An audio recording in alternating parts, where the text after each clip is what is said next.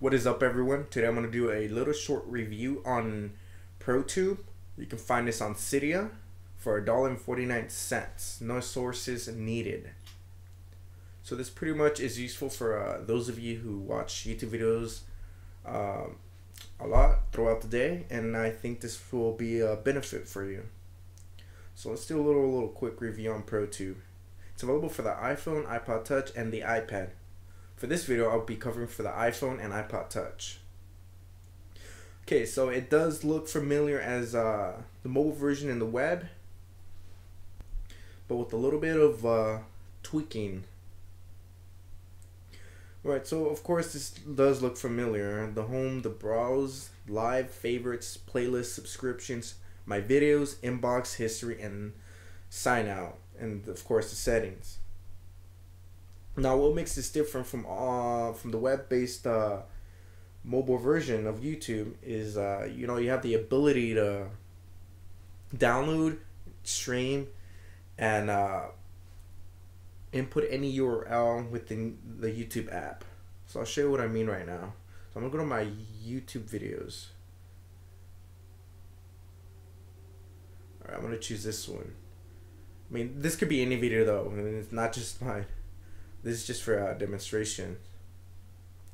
Okay, so the only difference is that there is no URL search bar on top, and instead you've given options in the bottom. You've got the back, forward, home, reload, and the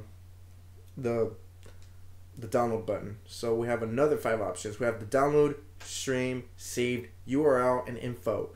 Download is obvious. Stream, this is used for like when trying to watch when you come across a YouTube video on mobile, but then you're not able to watch it because it's limited to only desktop and laptop computers, of course, and basically anything except for mobile devices. We got the saved, where the download videos go or saved. We have the URL and the info. Okay, so first I'm gonna start with the download. Right, you're given a few options. You've given, depending on the quality of the video, we have the 1080p option, 720, 360, and we have the audio. Now first, I'm going to demonstrate the video. So let's see, just to get a quick concept of what this is, we're going to hit the 360p, so don't waste time. So as you can see, it's quickly downloading.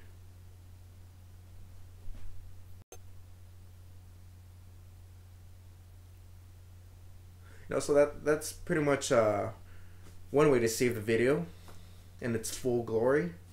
And if you hit that blue arrow, we have another option.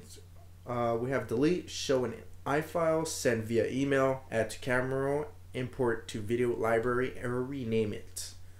Okay, so now we got that out of the way. Now we hit download it again, and if let's say this is just like some music video and you just want to download the audio, it's possible. So you want to hit on audio this time,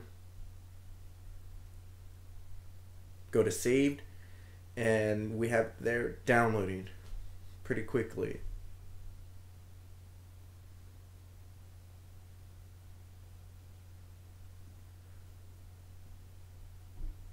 Now this of course is only available for jailbroken devices. Alright, so now we hit the arrow again. We have delete, show an iFile, send via email, import to music library, which that doesn't work now, but there's going to be a later update. It'll probably work for sure. And we'll have rename it. So if I hit import, you get a pop-up saying that this is not currently possible. Alright, so that's okay.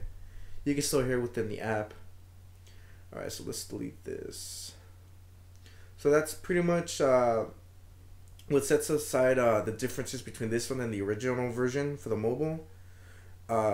See, if you like go home, they did some modifications, your recently watched, your subscriptions, and so on, and refresh. And even if you close down the YouTube app, you'll still be signed in. That's what's awesome about this app, and it's worth the money. And there you go, you're still signed in. So pretty much this will benefit for mostly everyone who watches YouTube videos. This is like my favorite application. It's way better than the YouTube native app and the YouTube mobile version on the web. So that's pretty much it for this review, and I hope you guys liked it. Please like, comment, and subscribe. I will do more videos. And that's pretty much it. So later.